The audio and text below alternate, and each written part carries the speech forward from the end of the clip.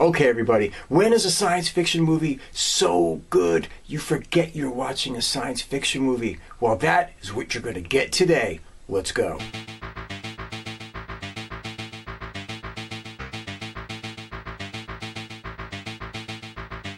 All right, everybody, we're taking a look back at 1979's Time After Time. My God, this is one of the greatest science fiction motion pictures ever, bar none. It's in the pantheon of great flicks. But before we go any further and dig into this baby, we're going, as always, to the trailer. The time is 1893, and novelist and inventor H.G. Wells makes a startling announcement. Gentlemen, I am talking about traveling through time in a machine constructed for that very purpose. The first to use the machine, however, is Dr. John Leslie Stevenson, better known to history as Jack the Ripper. And what was to be a voyage of discovery, in an instant becomes a manhunt through time, from 19th century England to 20th century San Francisco.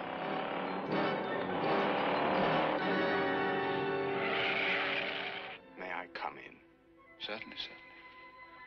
You were literally the last person on Earth I expected to see. You've given me quite a turn. I'm obliged to take you back to face the consequences of your acts. You take me back. How do you propose to do that? By force? Be reasonable, John. We don't belong here. A 19th century gentleman. Are you quite certain I'm not forcing you to do anything that you'll regret? Forcing me? And a 20th century woman. My God, Herbert, I'm practically raping you. Yeah, that's true. Join forces to capture a criminal from the past, at large, in the modern world. But even more than they want him, he needs them. You throw me the key, and I'll release the girl. On your honor, John. You have my word as a gentleman. Now, there's just one thing. I would have expected that you'd notice by now that I am not a gentleman. Say goodbye. Goodbye, Herbert. You haven't instructed him in the use of one of these machines, have you?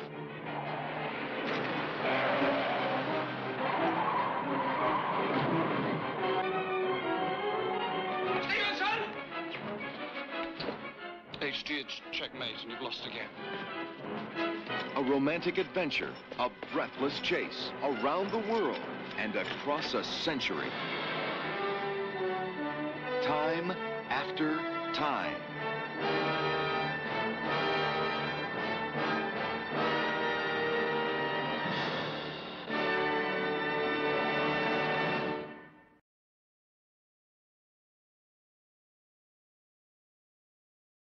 Okay, everybody, this motion picture was directed by Meyer. He is a master director and a master writer, and he directed one of my favorite motion pictures of all time. So I'm talking one of my top 5 easily, without a doubt, and that is Star Trek II, The Wrath of Khan. That thing was phenomenal and a masterpiece. But he's done other things. He did Star Trek VI, The Undiscovered Country, which was just amazing. He did Volunteers and The Deceivers and Company Business, and he directed TV stuff like that classic End of the World motion picture, The Day After. So Meyer, top level director. Man, he should have been bigger. Anyway, whatever. Also, another fact is he fought for David Warner in this movie because the studio wanted Mick Jagger, and Jesus, God Almighty, thank God Meyer had the balls to fight for David Warner.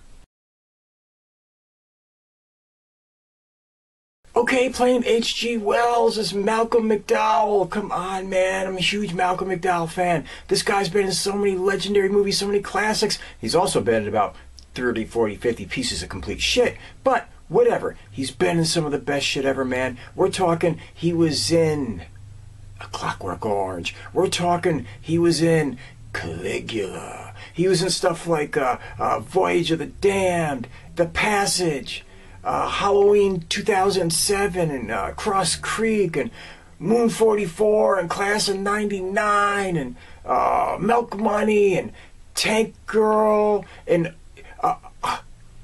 I just reviewed him not that long ago. One of my all-time favorites, Blue Thunder. And he was in one of my all-time legendary favorites, cat people. Malcolm McDowell, top level, just the way it goes, fucking legend. Okay, playing John Stevenson. David Warner. Come on, man, this guy's such top-notch shit, man. I mean, beyond the fact that he was also in another Nicholas Meyer movie, Star Trek VI, The Undiscovered Country, which is fucking phenomenal in its own right. He was in a bunch of stuff. He was in a movie I'm going to review at one point or another called Nightwing, which I love. But he was also in Titanic and Tron and In the Mouth of Madness and The Omen and Cross of Iron, A Midsummer Night's Dream, The Fixer, Wing Commander, Mary Poppins Returns, the 2001 version of Planet of the Apes, 8 quadrillion TV shows. David Warner is fucking awesome. I'm swearing too much. I'm sorry. Okay, let's go to the next one. Playing Amy Robbins. Mary Steenburgen. Been around a long time, folks. Been in a lot of good stuff. You know what I'm talking about? Anyway, she was in this, obviously. She was in Cross Creek and Ragtime and Going South, which was a really, really cool forgotten movie, and Melvin and Howard and Step Brothers and Parenthood and Dead of Winter and Miss Firecracker and Powder, The Proposal, the Butcher's Wife. Long, crazy long career. Been in a million things. Legendary actress. All you need to know. Okay, playing Lieutenant Mitchell was Charles Cioffi. Now, he's one of those names that you're never going to remember, you're never going to know, but you'll recognize his face. He was in this. He was in stuff like Clute and Shaft and Lucky Luciano and The Thief Who Came to Dinner, The Accuser, Get Christy Love and Ryan's Hope and Another World and Simon, and he was on the X-Files and all that kind of shit. So big career, long career, around for a long time and a whole bunch of shit. So Charles Cioffi, give him props. Okay, playing Shirley, Patti d'Abnerville.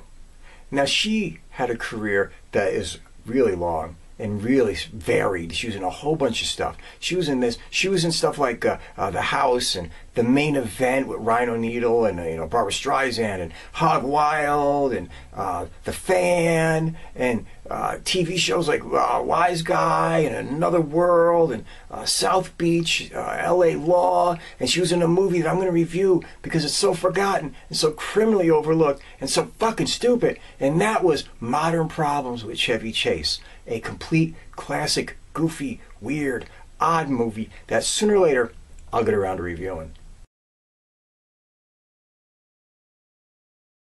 Okay, everybody, I'm going to try to do this in 90 seconds or less. You know I love to fly through the story just so I can get to why I really love the movie. And I don't like to give you too much anyway because I want you to discover it on your own. You know the routine. Anyway, here's the story. H.G. Wells, famous writer, he's hanging out with his boys, having a good night, and he's showing them his greatest triumph. He built a time machine. I shit you not. Anyway, they're hanging out. Next thing you know, the police are at the door. Tick, tick, tick, tick, tick, tick.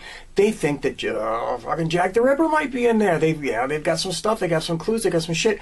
Anyway, he takes a look around. One of his boys is missing. Who's missing? John Leslie Stevenson, his closest friend, his dearest buddy. He goes downstairs and realizes that he has escaped to the future in his very time machine. Well, he has to do what he has to do. So he hops in the time machine and goes to the very place that John Stevenson went to, which happens to be 1979 California. Hey, is what it is. Anyway, he shows up there and he starts going on the trail of John Stevenson. He finds out that he went to a bank to change in some cash from then to cash. Well, I hate to say now because it was 1979. That's fucking like 40 years ago. Anyway, he gets some money and that connects him to Mary Steenburgen, Amy, and they start a relationship. They get a thing going and he winds up tracking them down and there's chases and all kinds of shit. Whatever, it doesn't matter. This motion picture is phenomenal and we're going to get to why I think so. Okay, everybody, this motion picture is so well done on so many levels. I'm going to try to hit everything and tell you why this motion picture is so great. Yes, it was directed excellently by Meyer. There's shots in it that are so beautiful and so gorgeous to look at. And it's done so concisely tight. It's thrilling. It's a thrill ride. And I don't know how the hell Meyer didn't become a bigger director than he did. Yeah, he did this, and this is classic. Yes, he did Star Trek 2, and that's fucking classic. Yes, he even did Star Trek 6, and that is classic.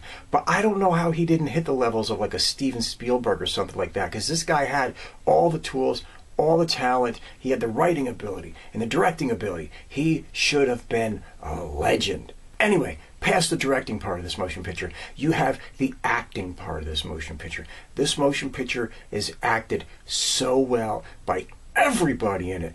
David Warner is playing Jack the Ripper, and he is so, oh my God, he's so perfect in the role. You see this guy who's kind of like, you know, he's elegant, but he's evil, and he's mischievous, and he's almost tortured, and he wraps it all up into one character and delivers it so precisely that you are glued to the TV every time you see him. He is just magnificent in this role. Then you have Malcolm McDowell, who always played a heavy, and still after this, a lot of times played a heavy, whether it was Blue Thunder or Cat People, whatever the fuck it was. He always played a brooding, dark character. I mean, he's shit, even when he popped up in Star Trek Generations.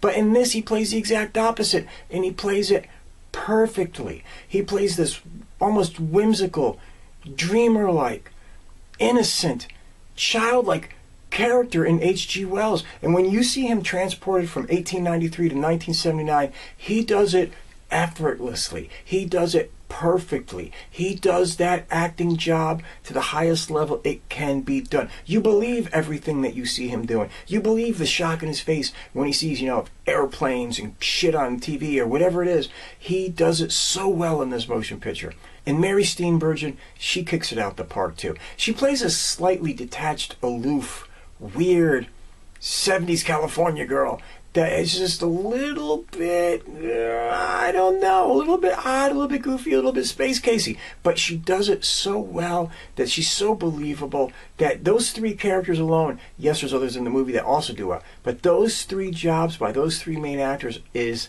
phenomenal. In the way this motion picture was written, there is such... Okay, I'm going to give you the two reasons why this thing works. One, the friendship between John Stevenson, Jack the Ripper, and H.G. Wells is intact throughout the movie. And that's what's one of the things that is just bizarre and amazing about this thing. You can see the caring and the love between these two guys, even though H.G. Wells realizes that Stevenson is Jack the Ripper. Even though Stevenson realizes he has to do whatever he can to get away from H.G. Wells. There's moments when they're together in this motion picture when you can just see the friendship is still there and the caring is still there. But in a way, the loathing is now there. And there's all kinds of shit. And it's played so well and written so well. It is magnificent. Just the scene alone, by the way, we're in the hotel room and the television set, and Stevenson is now showing H.G. Wells what the world is like, and he's horrified, and he can't believe, because he was always an optimist that the world will be a better place, and now he sees that it's become an even more violent place. That scene alone would pull this movie all the way through and make it worth watching. What can you say? Another thing about this motion picture, you never really know what's going to happen all the way through it. You don't. Is Mary Steenburgen, Amy, going to get it? Is she going to get away? Is she going to die? Is he going to get away? It's not one of those movies you feel like you're going into the last 20 minutes of it saying, I know where this shit's going. I know what's going to happen. I know. You really don't know what's going to happen. You really don't know what's going to take place. And that is brilliant directing and brilliant writing, and it's so well crafted. Oh man, you're on your edge of your seat right up until the last fucking second.